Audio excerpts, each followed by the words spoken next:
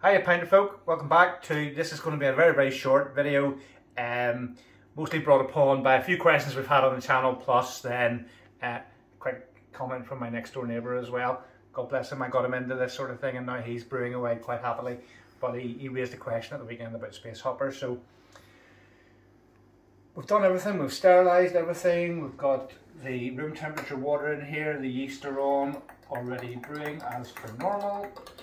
So what I'm going to do is just get the space hopper open. Now, another question we got asked was what type of brewing sugar do I use? This is £6.99, it's on eBay, free delivery. It's a bag of Ritchie's brewing sugar, and I believe it is sucrose, isn't it? Dextrose. Dextrose, not sucrose. Thank you, honey, well pointed out. See, trusty assistant, can't live without her. Not that I want to anyway, isn't that right, darling? Yes.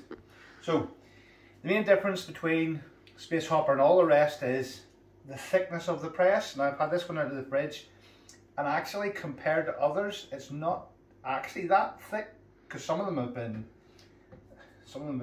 really gloopy, but as you can see when you add it to the water it just sinks straight to the bottom. It is so thick, so the amount of shaking you would need to do in the pinter to get that like that, especially if you put it on the dock, that's going to go straight down into your dock.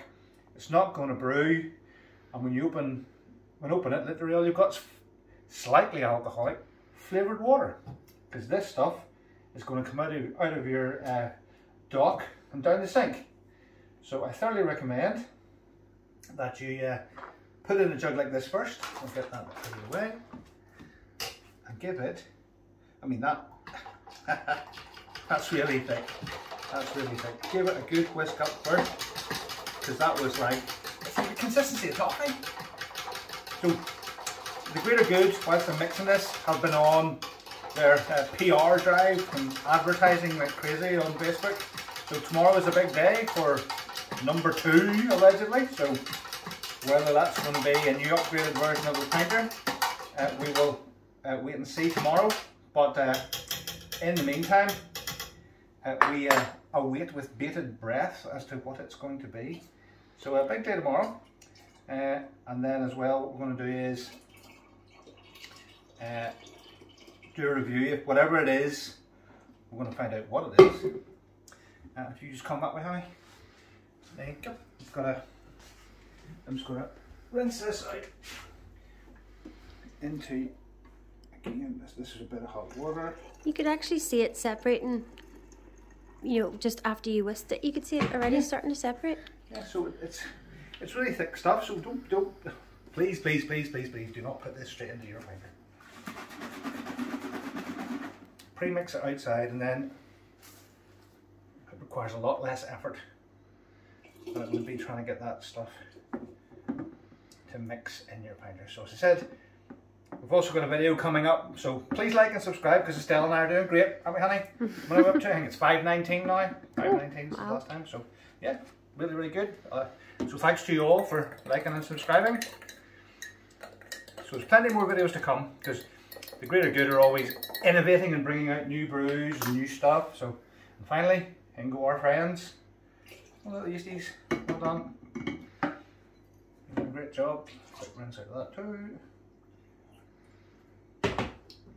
So yeah, our next video is we're going to see really how many pints does this make. By the time you remove the dock and tap it and draw some off and throw that down the sink, how many pints do you really get? So Estelle and I, we're going to take one for the team, and we're going to try and drink all those 10 pints. And I think we're doing that video on Friday, so properly.